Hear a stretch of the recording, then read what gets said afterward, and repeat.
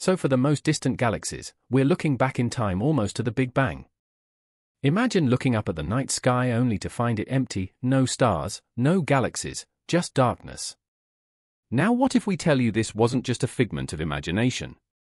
What if we tell you that over 700 trillion stars vanished from the universe, leaving scientists baffled and the world in awe? But wait, there's more. Some emerged from this cosmic void, something beyond our wildest imagination. This isn't your average cosmic mystery, however, this discovery will put to the test all we previously believed to be true about the cosmos. We're going to go on an expedition into the depths of space where the impossible becomes conceivable and the unthinkable becomes real. Are you prepared to venture into the unknown realms of time and space? Join us as we unravel the mystery of how over 700 trillion stars suddenly vanished and the extraordinary phenomenon that emerged in their wake. Stars don't magically fade away, do they? Astronomers have held the view that celestial lights are static and unmoving for a very long time. Astrophysicists have long assumed, even after it became apparent that these lights were real objects similar to the Sun, that they undergo extremely slow, dramatic changes over millions or billions of years. Supernova explosions are the unmistakable cosmic beacon that marks the passing of the most massive stars in the universe. These stars are many times heavier than the Sun and undergo sudden and catastrophic changes as they near the end of their lives. The explosions can be seen for months and can even be visible across hundreds of millions of light-years. What if, nevertheless, some stars abruptly fade into oblivion? This seems implausible given what we know about stars, but a team of astronomers has been analyzing data from decades of observations in an effort to determine if the seemingly impossible does, in fact, occur. Finding objects that shouldn't be feasible is the mission of a worldwide team of astronomers, Beatrice Will of the Nordic Institute for Theoretical Physics, Sweden, said. We're actually interested in all kinds of vanishing objects, but ideally, I'd like to find a star that's been steady and has been there in the sky for as long as we can remember and as long as we have data for, and one day it just vanishes, and you can point the biggest telescopes in the world at it and still see nothing there. Since Will and her colleagues began work on the project in 2017, they have attracted a lot of attention from scientists who see the potential in searching historic records. We have astronomers from all kinds of different fields interested in the project, specialists in active galactic nuclei, the power source of intensely brilliant quasars in the distant universe, stellar physicists, and CD scientists. Everyone has their reasons for getting involved, Will said. That doesn't mean all stars remain bright all the time though. Our present knowledge implies that stars change extremely slowly and that sudden disappearances should leave behind evidence. The sky is really teeming with stars that may be seen to pulse and fluctuate in brightness, Will emphasizes. Vasco is about something different.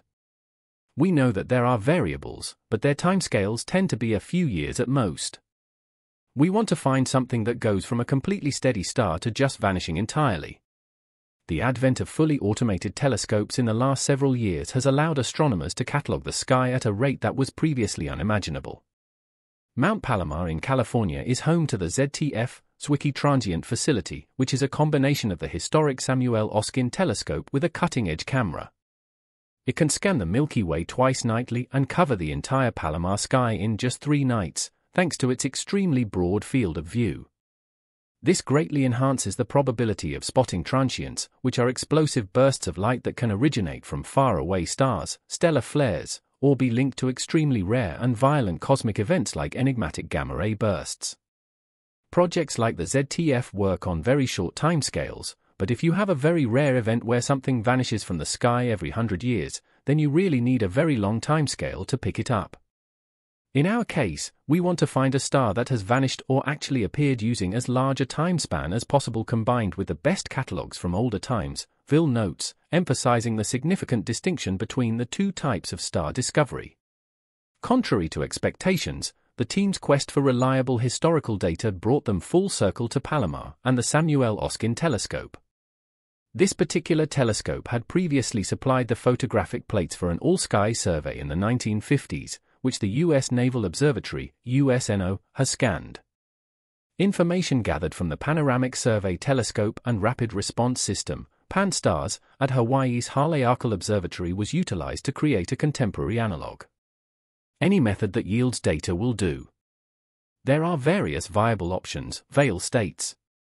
The idea is that interested parties may visit the site to assess the photos, and if they have any questions about a particular instance, they can post a remark. The team has to verify and examine all objects in the USNO catalog that are marked as having no obvious known star's counterpart. Then they check the shape, brightness, and other properties to see if it's a defect on the original survey's photographic plates. Gaia, operated by the European Space Agency, is presently collecting precise data for over 1 billion stars in the Milky Way, and the team also analyzes candidate data with this information. Although there isn't a perfect match for Vail's ideal object, a vanishing act by a long-lived stable star, many of the observed candidates are intriguing in their own right, and the survey has so far delivered over 800 stars that are supposedly missing. Many of these stars still require processing and in-depth study. Some short-lived transients have been studied and found not to be M-dwarf flares or supernovae. These transients make up the majority of what we have discovered so far, but there are other things about which we are still uncertain, Vail continues. The other less probable possibilities are variable stars, cataclysmic variables, or novae, which are explosions on the surfaces of white dwarf stars and binary systems. None of these sources are located near a known variable, and certain modern surveys should detect the companion star in a nova system faintly, even if the white dwarf itself is invisible. It is anticipated that these high-energy cosmic eruptions will briefly become visible as their energy output decreases, suggesting that they may be optical afterglows from gamma-ray bursts or fast radio bursts, which are still poorly understood. Such bursts are expected to have extremely large amplitudes of approximately 8 to 10 magnitudes, but they disappear after a few minutes and do not appear to have any detectable counterpart when we examine the same regions with large telescopes. Obviously, there is still a lot of work to be done with 800 candidates, and it's likely a diverse collection of objects, Vail notes. If those 800 candidates turn out to contain an ideal vanishing star, what could be the possible explanation? A failed supernova could be one possibility. This would be a no-sail star whose core is so dense that it collapses into a black hole, devouring the star's outer layers in the process.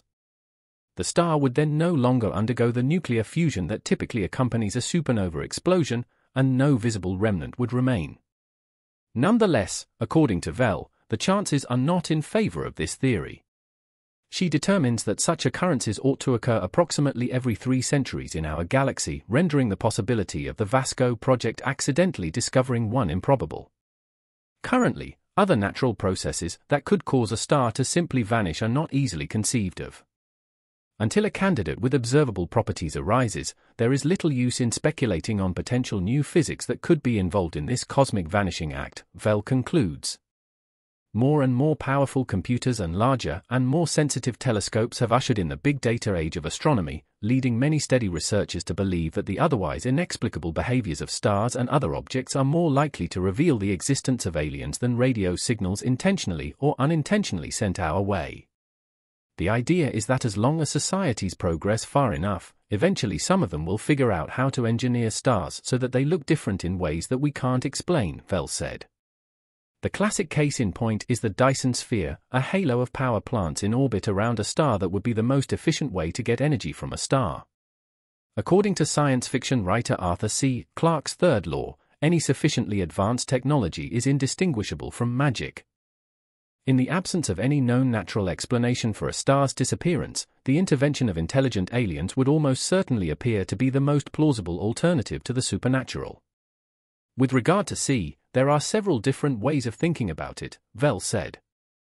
Dyson spheres and other structures, beacons that are turned on and off or point in our direction for a certain time, or maybe there are ways for a civilization to actually get rid of stars that are getting in the way. Even the red transients that the team has identified so far could have a possible artificial cause. Of course, the first hypotheses we go for are natural ones, and we don't have any reason to exclude those yet, but if I was in my extraterrestrial speculation mode, I guess a laser beam could also produce a red transient of this type. In the meantime, the Vasco project is ongoing, with many of the candidates identified so far awaiting proper confirmation and analysis. Only a quarter of the sky has been checked so far, and further progress will hopefully be accelerated by more volunteer citizen scientists and new automation methods currently being developed in collaboration with the Spanish Virtual Observatory. Vail hints at exciting discoveries that have already emerged from the data and await formal publication.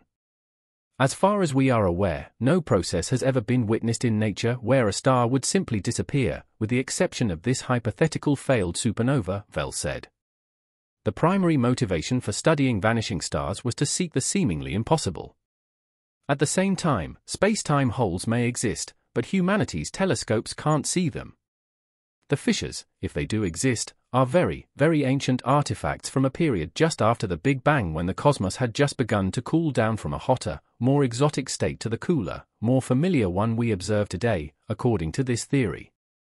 The Great Cool-Down or phase transition began earlier in some regions than others, and bubbles of the cooler universe formed and propagated across space until they intersected with other bubbles. At last, all of space underwent this cooling process, and the older universe vanished.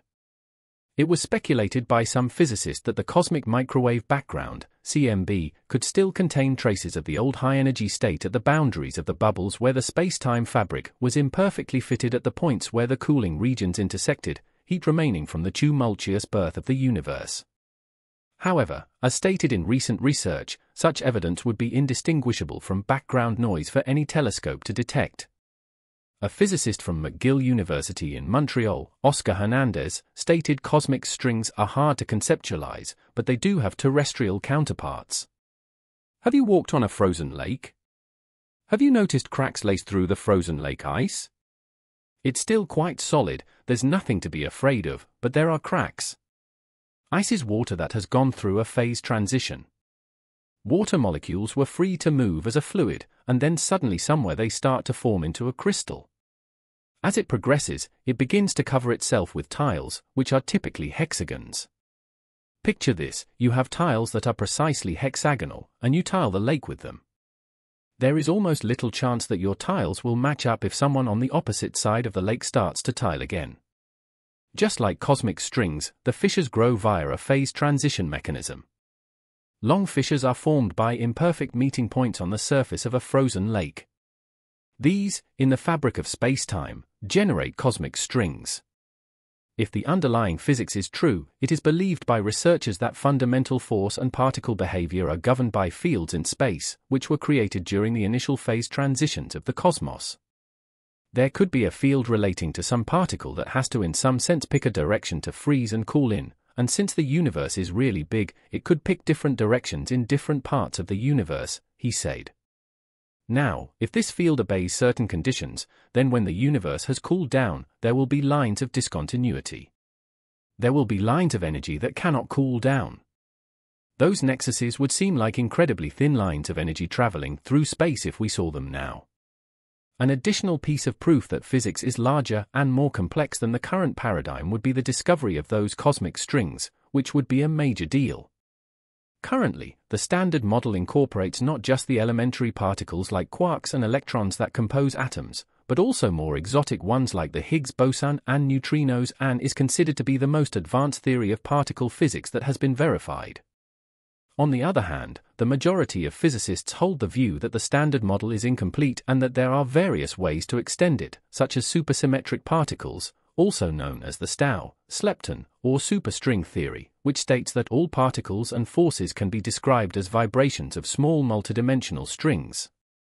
Hernandez said, many extensions of the Standard Model that people really like a lot of superstring theories and others, naturally lead to cosmic strings after post-Big Bang inflation takes place. So what we have is an object that is predicted by very many models, so if they don't exist, then all these models are ruled out, and if they do exist, oh my God, people are happy. Ronica of Metropolis College in Westmount, Quebec, and Hernandez had previously contended that the most effective method for detecting the strings in CMB would be to use a convolutional neural network, a highly effective pattern-finding algorithm. In a different 2017 publication, they stated that, presuming an ideal noise-free CMB map, a machine programmed with that type of neural network should detect cosmic strings with extremely low energy levels or tension. However, returning to the topic in this new paper, they demonstrated that, in fact, it's highly unlikely that we can provide clean enough CMB data for the neural network to identify these potential strings. Other brighter microwave sources mask the CMB and are hard to completely detangle. Even the most advanced microwave instruments have limitations in resolution and recording accuracy that vary randomly from pixel to pixel, combined with other factors they discovered. Therefore, this approach to searching for cosmic strings is a dead end. Still, they expressed hope that things would turn out okay. Using measurements of the cosmos's expansion in all directions across early universe regions, a new method for cosmic string hunting has been proposed, which is referred to as 8.3 intensity mapping. Unlike previous methods that relied on studying individual galaxy motions or precise CMB images, this method relies on measurements of the average speed of hydrogen atoms separation from Earth in all regions of deep space. The top 8.3 intensity mapping observatories, so-called because hydrogen's electromagnetic radiation has a distinctive 8.3 meter wavelength, are not yet operational, but the scientists expressed optimism that stronger evidence of cosmic strings will be found in their data upon their arrival. At that point, the search can start again.